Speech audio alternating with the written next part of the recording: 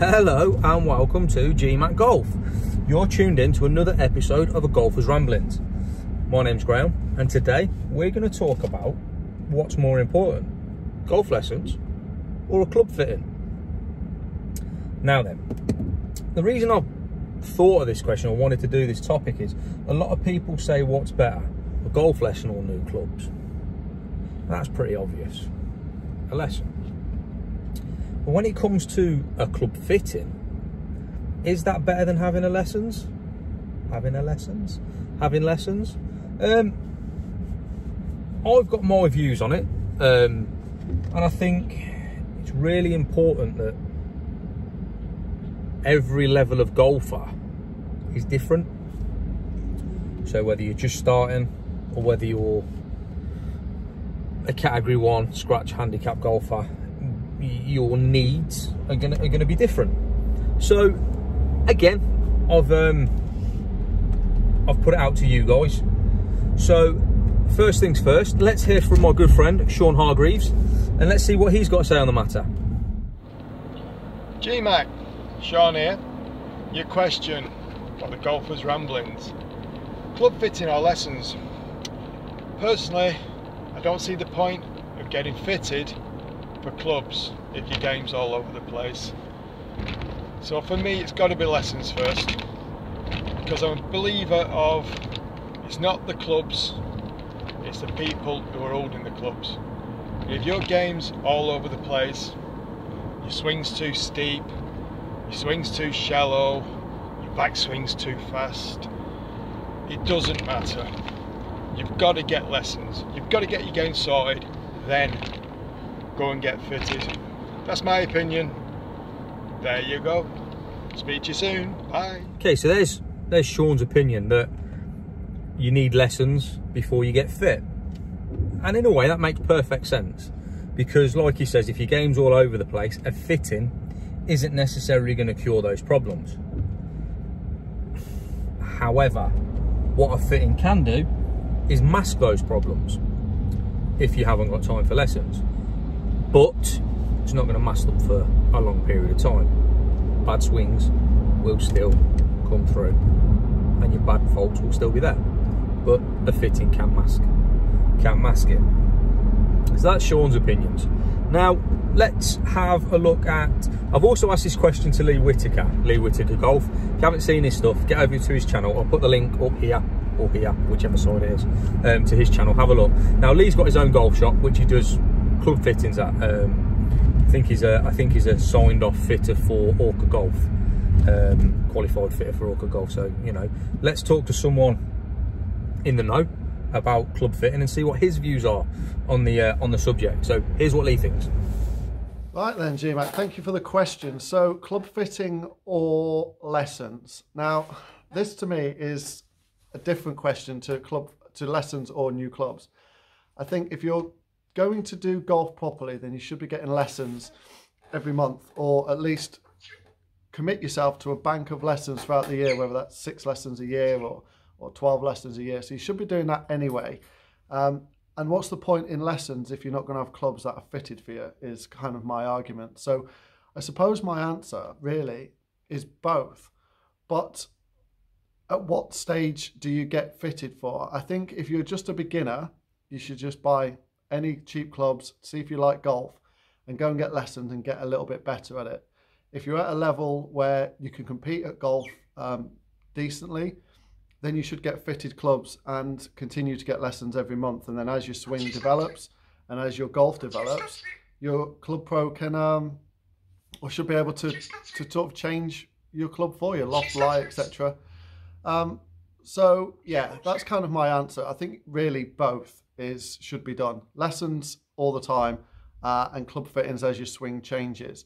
But any decent club fitter worth their salt, if someone comes in and isn't ready to be fit yet and should have lessons to start, then I definitely think they should turn them away, really, and tell them to go and get lessons and then get fitted at a later stage. But that's my answer, GMAC. And for your channel only, here's little Rosie. See you later, GMAC. Thanks for the question, mate. So, first things first, how cute's Lee's parrot? But yeah, there's Lee's views, and Lee has a similar opinion of me, which I'll go into my opinions in a little minute. But yeah, he's saying you need lessons and club fitting, and I can see his train of thought. I can understand fully why he's saying that, which he elaborates on in the in his answer. So that's Lee's opinion: club fitting and lessons. And to be honest, makes sense having both, doesn't it? Let's be honest. So my final guest, as it were, is Kev from A Golf Guy Reviews. Now, if you ever want any shoes before you go and buy them, check out Golf Guy's Reviews channel. This guy reviews footwear like nobody else. Pucker. His link will be either side, but let's see what he's got to say. Hi GMAC, thanks for the question. Club fitting or lessons? For me personally, I think lessons comes first. I've just finished a session at the range, and as you can see here, actually with a 7-iron, I was hitting a 7-iron anywhere between 145 yards to, I think my biggest was 182, with my average being about the 170 mark. Now, for me, fitting isn't going to reduce that dispersion that much. That's my faults with my swing. And so when I connect really well with it, it means it can go an absolute bomb, and then quite often I can chunk it or catch it thin or do whatever. And that's not down to the fitting, that's down to me. So personally, my recommendation is that if you're just starting out with golf, go get a cheap second-hand set of clubs. They can still be decent, but they can be cheap as well. Learn how to play the game, learn what your swing's like, go get some lessons, develop the fundamentals, and then once you've got your basics down of your swing, then go get fit, because you can get fit around how you hit the ball at the moment. And then maybe you have some more lessons and you develop your skills, and actually you need another fitting, so you need to then tailor them a little bit more. That's kind of where I'm at the moment. I had some lessons, I got fit, and now my skills have progressed, and I've got bigger and I've got stronger in terms of going to the gym more. It means I'm hitting the ball differently, and so it means that actually now I need some more lessons, because my legs and my arms just aren't connected, which is exactly why I can hit a ball 145 yards and I can hit a ball 182 yards within the space of 2 shots. So definitely I need more lessons. Then once I've got my swing down again, then I'll probably get another fitting. So there's Kev's views on the matter. Nice of him to throw some data up, which obviously highlights the disparity between shot to shot, and what he's saying there is that disparity is caused by swing rather than club. So he's basically saying to cure that disparity, he would get lessons rather than fit. So again, but as he elaborated, it's a case of lessons then fit as you progress and as you get better, which I totally understand. Now, I also spoke to a PGA pro who teaches as well as club fits, and it's this guy's called Matt Pugh, works at my local range, doing great things for junior golfers. I'll stick his Twitter handle up somewhere, probably the link below, well worth a look.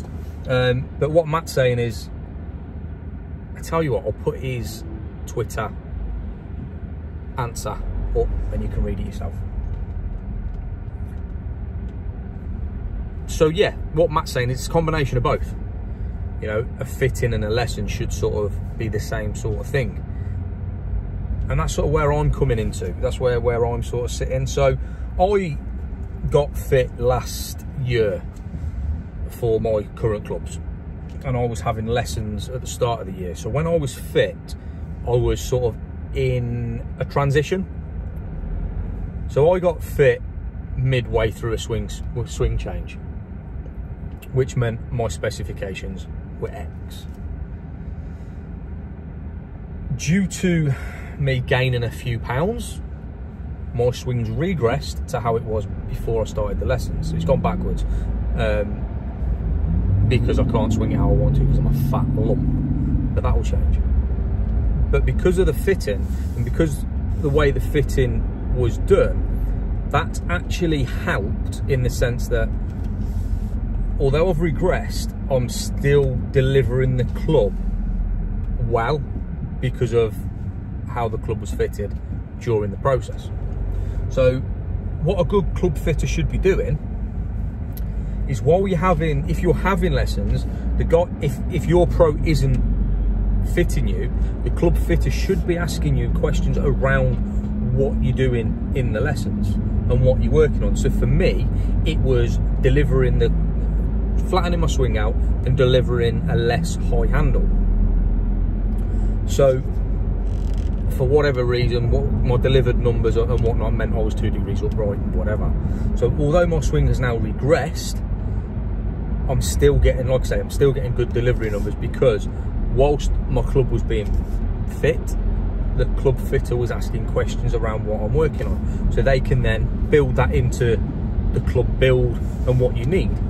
So lessons, and if you're having lessons and you get fit, you need, your club fitter should be asking you what you're working on. And like Lee Whittaker said, if you're not at a level where you should be fit, if your swing is way all over the place, your strike's all over the face, and you're not at a level where you should be getting fit, the club fitter shouldn't be thinking, oh, well, I can make a few quid off this guy, I'm going to fit him anyway. A decent club fitter should say, listen, what you need, mate, is lessons, and put you in for a lesson with it, because most club fitters will be able to give you lessons. Most, not all.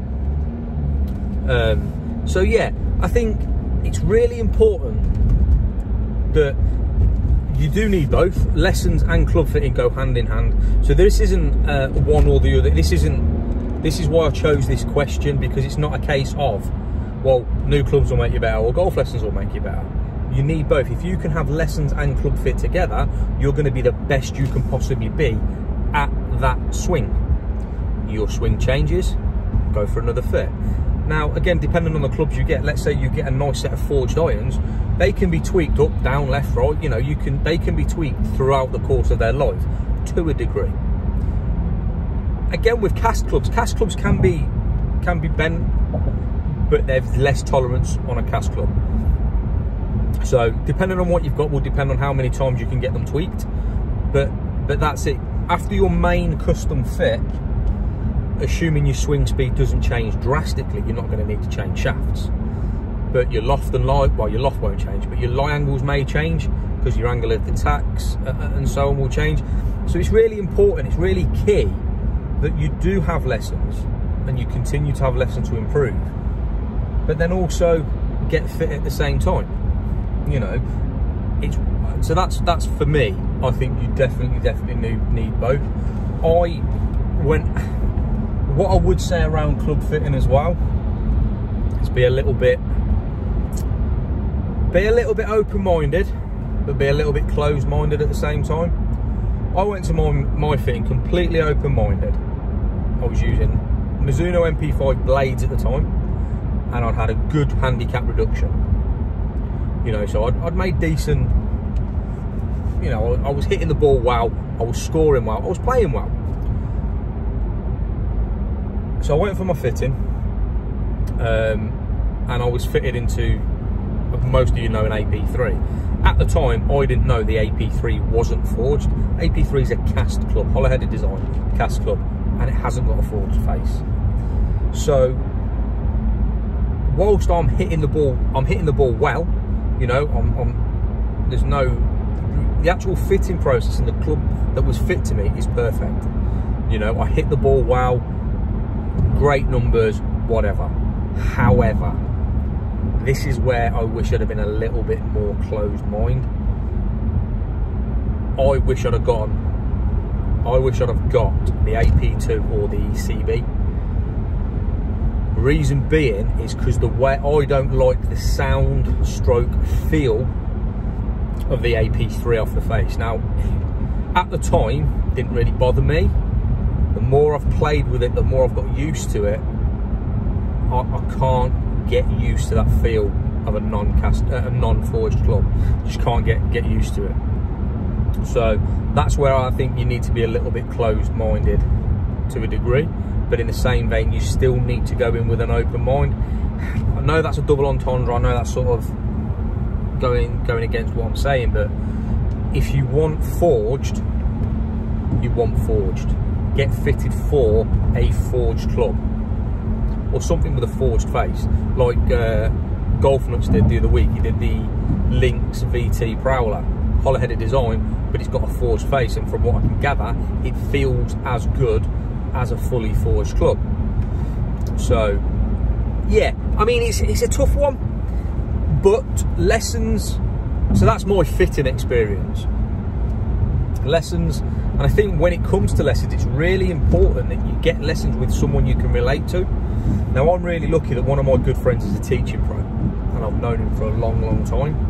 So depending on what mood I'm in, if I want to geek out on numbers, I can go in and say, Luke, what's my delivery numbers? What's my spin numbers? And we can really drill down into numbers. If I go in and say, Luke, listen, mate, I just want to get the ball, you know, I want to get the ball straight. I want to work on this, I want to work on that. We won't sort of geek out, we'll just give it real basic things. So he's really good, and he can work at all skill levels. You know, he's had European Tour players in his net working with him. That's where his skill set's at. So he's a very, very good teaching pro, and I'm lucky to work with him. So, but for me, we fit well. If we didn't, although he's a mate, if we didn't fit well, my progression would halt, because I wouldn't take it, I wouldn't retain the information, I wouldn't take the information on. So you need to find a pro, or you know, a teacher, a coach that you gel with, that you can work with, and can deliver the information the way you need it to be delivered for you. So, in short, club lessons or club fitting? I think the answer is pretty clear. I think you need both.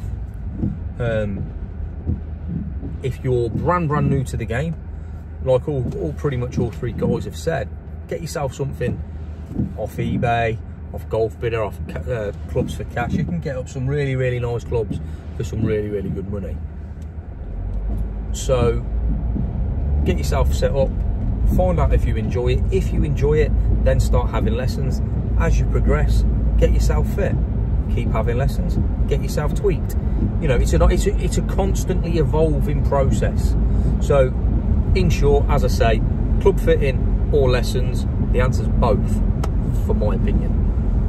Guys, thank you so much for watching. I hope you've enjoyed it, and I hope you're enjoying this new format where I'm getting you guys involved. Stick your comments down below what you'd like me to talk about for the next episode, and I'll see what I can work out for you. If you want to be involved, drop me a DM on Twitter, give me a message down below, and I'm sure we can make it work. Guys, if you haven't already subscribed, please consider doing so. Click the bell notification so you get my get notified when I'm sticking a video out, which is Thursdays at 6 o'clock at the minute. As soon as the weather changes, as I say, I'll be getting on the golf course, I'll be filming some golf content. It won't just be me in the car. Ramblings will be Thursdays, golf content will be Mondays. I'll be uploading twice a week for sure. Guys, thank you so much, and I will speak to you soon.